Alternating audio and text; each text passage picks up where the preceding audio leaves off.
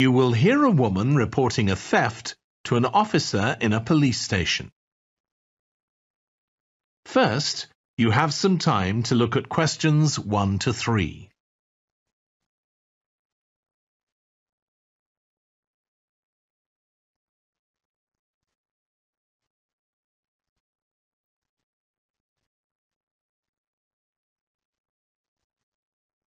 Now we shall begin. You should answer the questions as you listen, because you will not hear the recording a second time.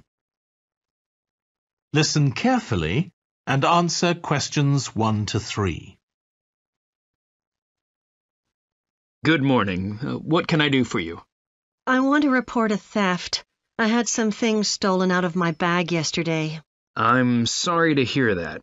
Right, so I'll need to take a few details. Can I start with your name? Louise Taylor. Okay, thank you. And are you resident in the UK? No, I'm actually Canadian, though my mother was British. And your date of birth? December 14th, 1977. So you're just visiting this country? That's right. I come over most summers on business. I'm an interior designer, and I come over to buy old furniture, antiques, you know? There are some really lovely things around here, but you need to get out to the small towns. I've had a really good trip this year, until this happened. Okay.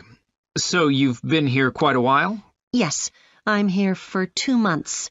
I go back next week. So, may I ask where you're staying now? Well, at present, I've got a place at Park Apartments. That's on King Street. I was staying at the Riverside Apartments on the same street, but the apartment there was only available for 6 weeks, so I had to find another one. Okay. And the apartment number? 15. Right. Before you hear the rest of the conversation, you have some time to look at questions 4 to 10.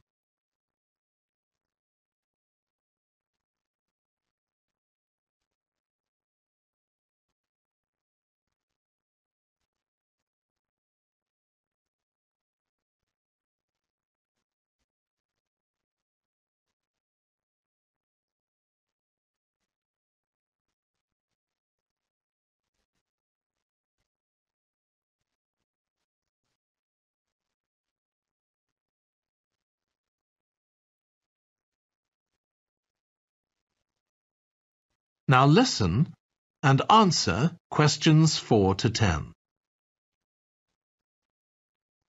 Now, I need to take some details of the theft. So, you said you had some things stolen out of your bag? That's right. And were you actually carrying the bag when the theft took place? Yes, I really can't understand it. I had my backpack on, and I went into a supermarket to buy a few things, and when I opened it up, my wallet wasn't there. And what did your wallet have in it? Well, fortunately, I don't keep my credit cards in that wallet. I keep them with my passport in an inside compartment in my backpack, but there was quite a bit of cash there, about £250 sterling, I should think. I withdrew £300 from my account yesterday, but I did a bit of shopping, so I must have already spent about £50 of that. Okay. At first I thought, oh, I must have left the wallet back in the apartment. But then I realized my phone had gone as well. It was only a week old, and that's when I realized I'd been robbed. Anyway, at least they didn't take the keys to my rental car. Yes. So, you say the theft occurred yesterday? Yes. So that was September the 10th? And do you have any idea at all of where or when the things might possibly have been stolen? Well, at first I couldn't believe it because the bag had been on my back ever since I left the apartment after lunch.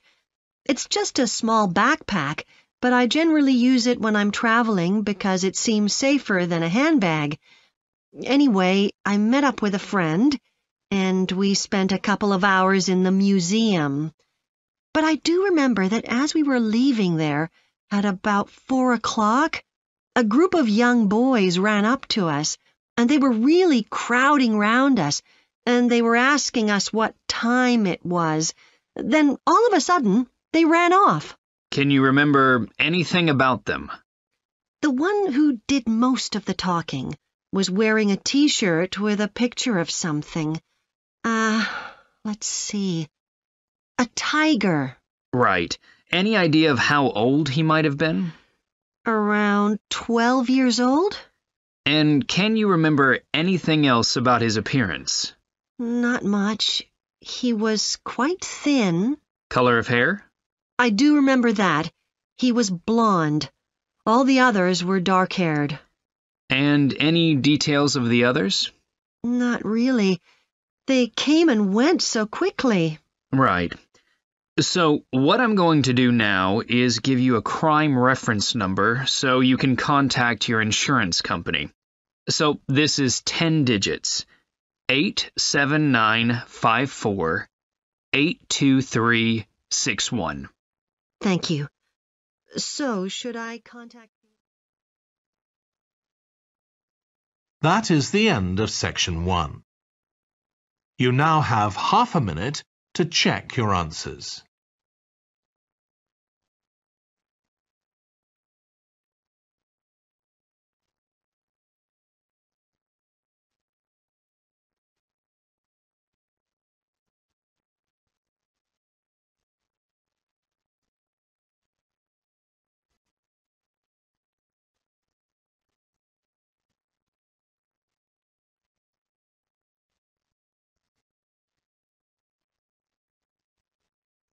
Now turn to section 2.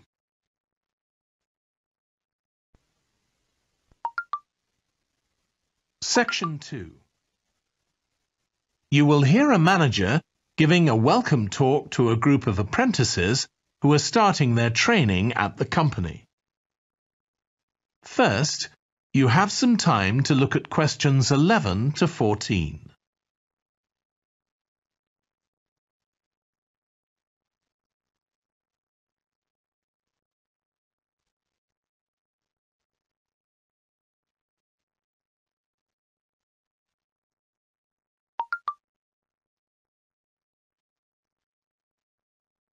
Now listen carefully and answer questions 11 to 14.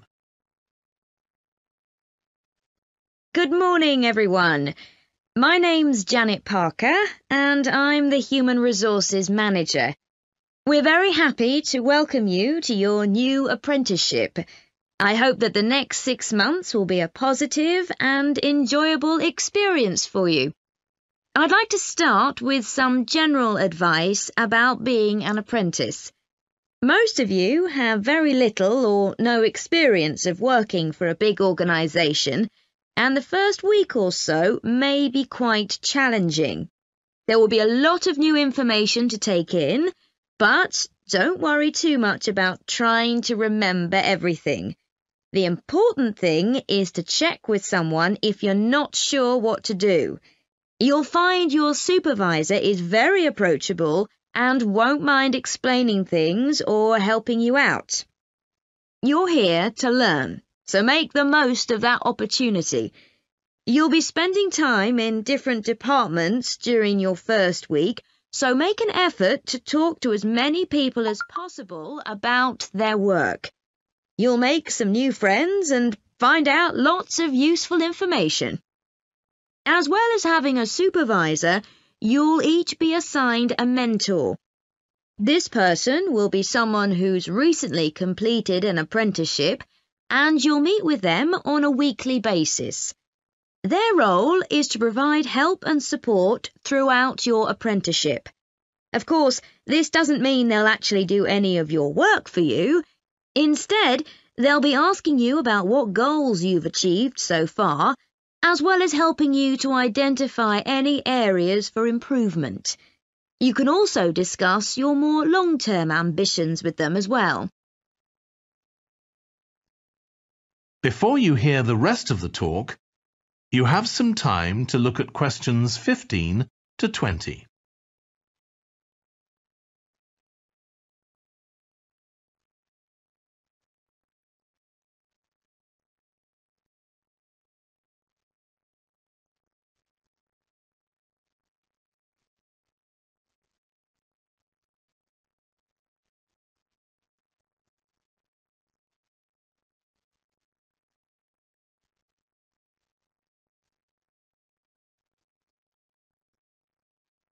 Now listen and answer questions 15 to 20. Now, I just want to run through a few company policies for our apprenticeship scheme with you. Most importantly, the internet. As part of your job, you'll be doing some research online, so obviously you'll have unlimited access for that. But please don't use it for personal use. You'll have your own phones for that. Some of you have already asked me about flexible working. After your probationary 3-month period, some of you will be eligible for this, but it will depend on which department you're in and what your personal circumstances are, so please don't assume you'll automatically be permitted to do this. I want to make sure there's no confusion about our holiday policy. Apart from any statutory public holidays, we ask that you don't book any holidays until after your 6-month apprenticeship has finished. Time off should only be taken if you are unwell. Please speak to your supervisor if this is going to be a problem. You'll be expected to work a 40-hour week, but there may be opportunities to do overtime during busy periods. Although you're not required to do this, it can be a valuable experience, so we advise you to take it up if possible. Obviously, we understand that people do have commitments outside work, so don't worry if there are times when you are unavailable. As you know, we don't have a formal dress code here. You may wear casual clothes as long as they're practical. And the only restriction for shoes we have is on high heels for health and safety reasons. Comfortable shoes like trainers are preferable. There's a heavily subsidised canteen on site where you can get hot meals or salads cheaply. Snacks and drinks are also provided, so we've decided to introduce a no-packed lunch policy. This is partly to encourage healthy eating at work and partly to stop people from eating at their workstation, which is unhygienic. Okay, moving on to... That is the end of section 2. You now have half a minute to check your answers.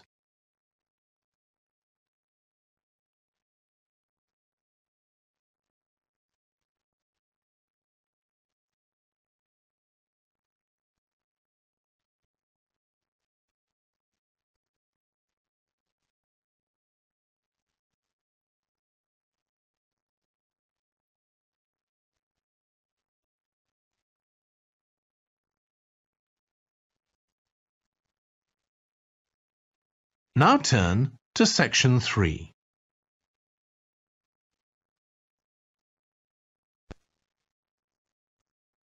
Section 3. You will hear 2 urban planning students, called Carla and Rob, discussing their presentation on cities built by the sea, following instructions from their tutor. First, you have some time to look at questions 21 to 25.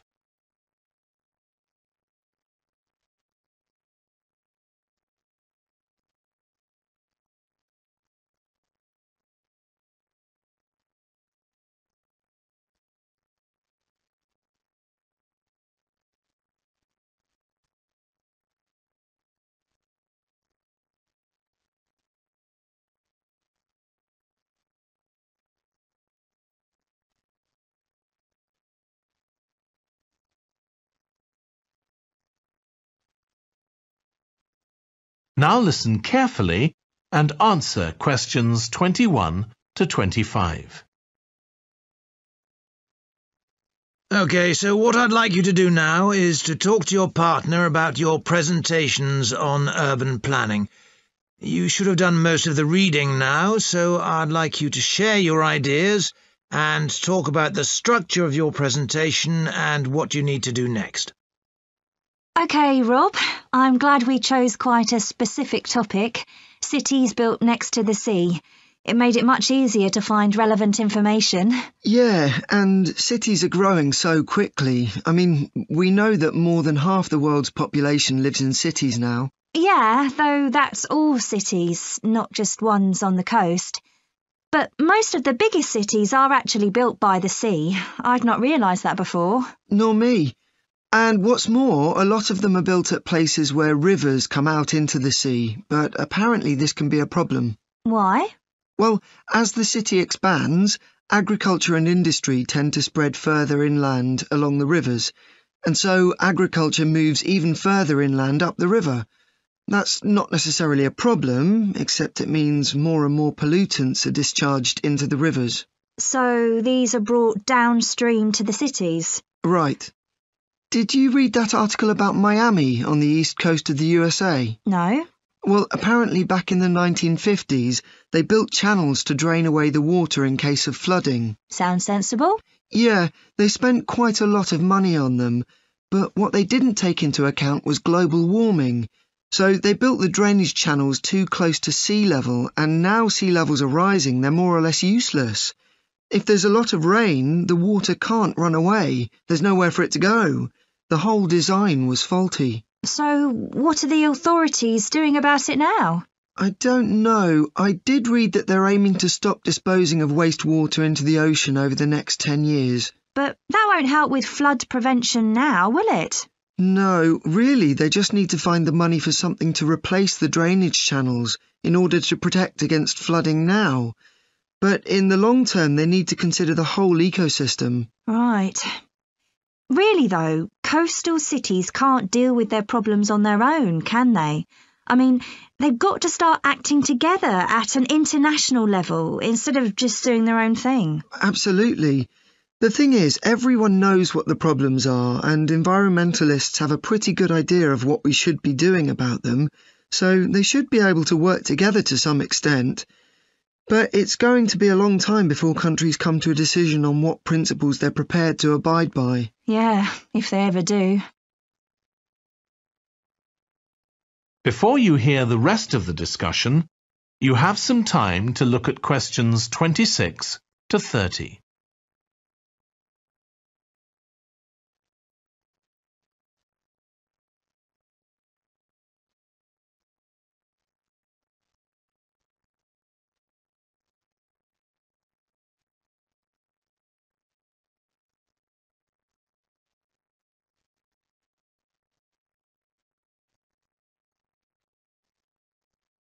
Now listen and answer questions 26 to 30.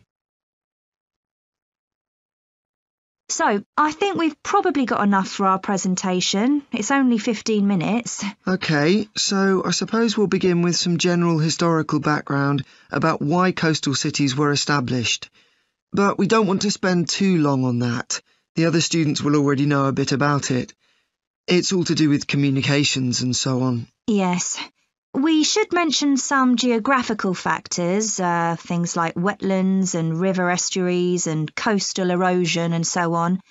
We could have some maps of different cities with these features marked. On a handout, you mean? Or some slides everyone can see? Yeah, that'd be better. It'd be good to go into past mistakes in a bit more detail. Did you read that case study of the problems there were in New Orleans with flooding a few years ago? Yes, we could use that as the basis for that part of the talk. I don't think the other students will have read it, but they'll remember hearing about the flooding at the time. OK. So that's probably enough background. So then we'll go on to talk about what action's been taken to deal with the problems of coastal cities. OK. What else do we need to talk about?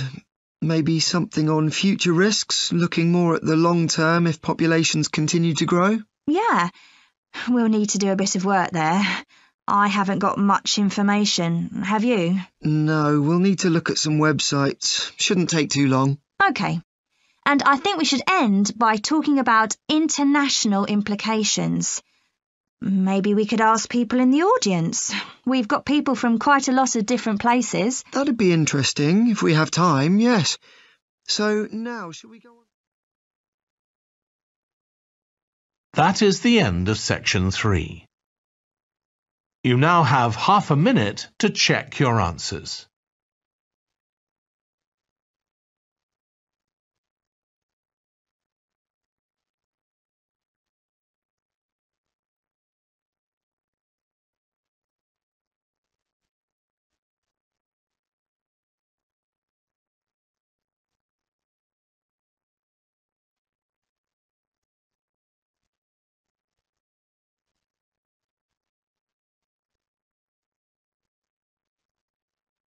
Now turn to section 4.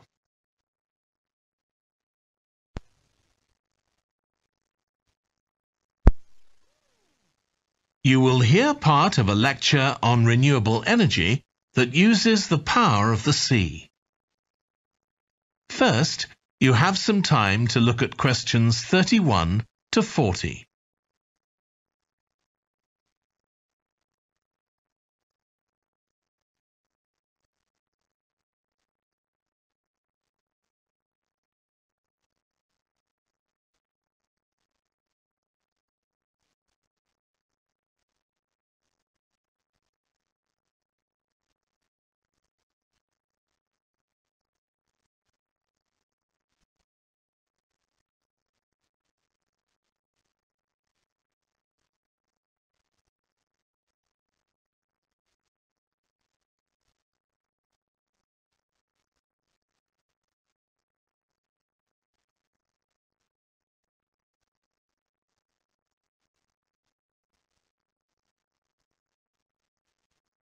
Now listen carefully and answer questions 31 to 40. Producing enough energy to meet our needs has become a serious problem. Demand is rising rapidly because of the world's increasing population and expanding industry.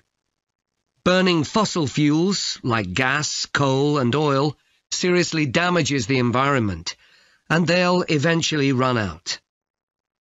For a number of years now, scientists have been working out how we can derive energy from renewable sources, such as the sun and wind, without causing pollution. Today, I'll outline marine renewable energy, also called ocean energy, which harnesses the movement of the oceans. Marine renewable energy can be divided into 3 main categories: wave energy, tidal energy, and ocean thermal energy conversion. And I'll say a few words about each one. First, wave energy. Numerous devices have been invented to harvest wave energy, with names such as Wave Dragon, the Penguin, and Mighty Whale. And research is going on to try and come up with a really efficient method. This form of energy has plenty of potential, as the source is constant, and there's no danger of waves coming to a standstill. Electricity can be generated using onshore systems, using a reservoir, or offshore systems. But the problem with ocean waves is that they're erratic, with the wind making them travel in every direction. This adds to the difficulty of creating efficient technology. Ideally, all the waves would travel smoothly and regularly along the same straight line. Another drawback is that sand and other sediment on the ocean floor might be stopped from flowing normally, which can lead to environmental problems.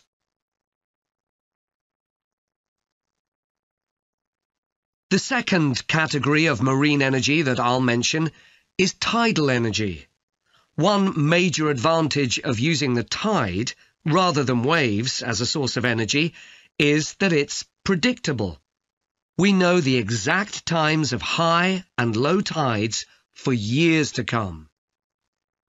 For tidal energy to be effective, the difference between high and low tides needs to be at least 5 meters. And this occurs naturally in only about 40 places on Earth. But the right conditions can be created by constructing a tidal lagoon, an area of seawater separated from the sea. One current plan is to create a tidal lagoon on the coast of Wales. This will be an area of water within a bay at Swansea, sheltered by a U-shaped breakwater, or dam, built out from the coast. The breakwater will contain 16 hydro turbines, and as the tide rises, water rushes through the breakwater, activating the turbines, which turn a generator to produce electricity. Then, for 3 hours as the tide goes out, the water is held back within the breakwater, increasing the difference in water level until it's several meters higher within the lagoon than in the open sea. Then, in order to release the stored water, gates in the breakwater are opened. It pours powerfully out of the lagoon, driving the turbines in the breakwater in the opposite direction and again generating thousands of megawatts of electricity. As there are 2 high tides a day, this lagoon scheme would generate electricity 4 times a day, every day, for a total of around 14 hours in every 24, and enough electricity for over 150,000 homes. This system has quite a lot in its favour. Unlike solar and wind energy, it doesn't depend on the weather. The turbines are operated without the need for fuel, so it doesn't create any greenhouse gas emissions, and very little maintenance is needed. It's estimated that electricity generated in this way will be relatively cheap, and that manufacturing the components would create more than 2,000 jobs, a big boost to the local economy. On the other hand, there are fears that lagoons might harm both fish and birds, for example by disturbing migration patterns and causing a build-up of silt, affecting local ecosystems. There are other forms of tidal energy, but I'll go on to the third category of marine energy, ocean thermal energy conversion. This depends on there being a big difference in temperature between surface water and the water a couple of kilometres below the surface, and this occurs in tropical coastal areas. The idea is to bring cold water up to the surface using a submerged pipe. The concept dates back to 1881, when... That is the end of section 4.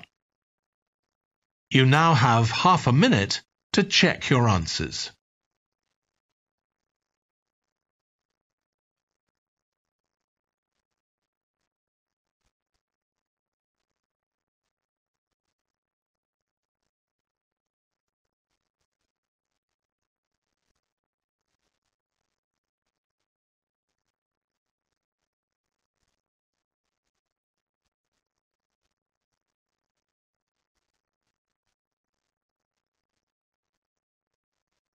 That is the end of the listening test. In the Ielts test, you would now have 10 minutes to transfer your answers to the answer sheet.